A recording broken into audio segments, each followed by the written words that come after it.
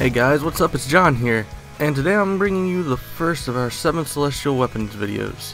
First things first though, I'm going to be doing each of these videos in a 4-step order. The first step will be collecting the weapon, followed by collecting the crest for that weapon, which is going to be located in a chest somewhere in Spira. The third step will be winning the Sigil in some sort of challenge. And finally we'll be upgrading the weapon at the end in the Makalania Woods. Now for Tidus, the first step is to beat the Chocobo trainer in a race. But before we have the option of doing that, we have to train a Chocobo through 3 of her courses. Once you do that, you'll have the option of the Catcher Chocobo course. This is the option you have to choose to challenge the trainer to a race. The first time you choose this race, you'll have to sit through an explanation of how the race will go. The important things to know are that the finish line is at the entrance to Mount Gagazet. There are balloons that you can collect along the way of the race. These balloons will shave off 3 seconds of your time. And finally, there are birds that will attempt to hit you just like they did in the last training course. They will add 3 seconds to your time whenever they hit you, and will also stun you. The Catcher Chocobo race isn't necessarily hard to win.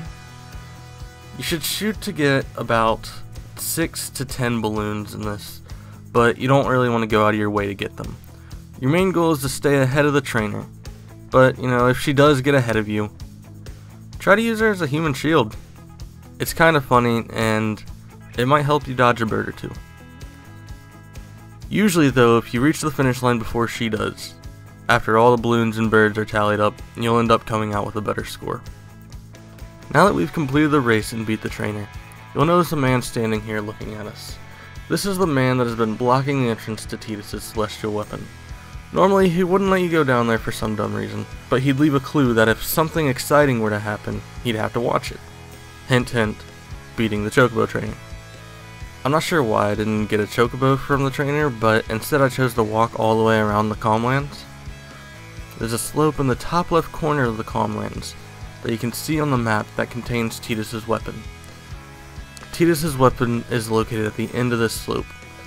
You'll find a spot on the wall where you have the option of using the Celestial Mirror.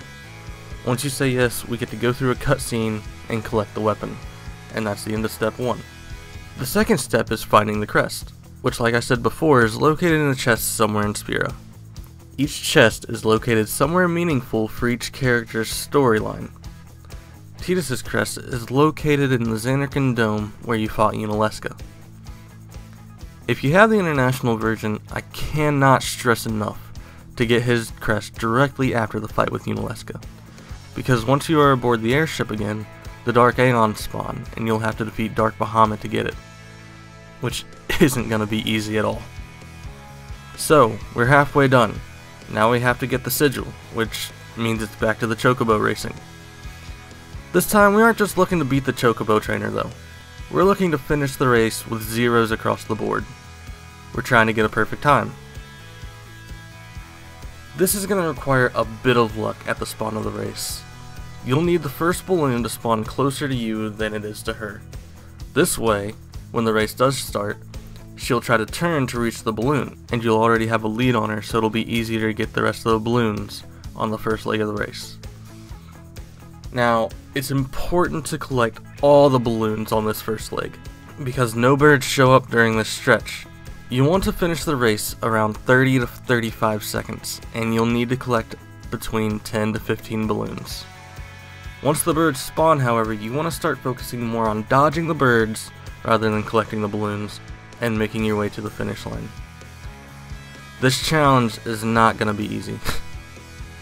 In all reality, it could take you hours to complete it, or if you're lucky you might get it on your first try.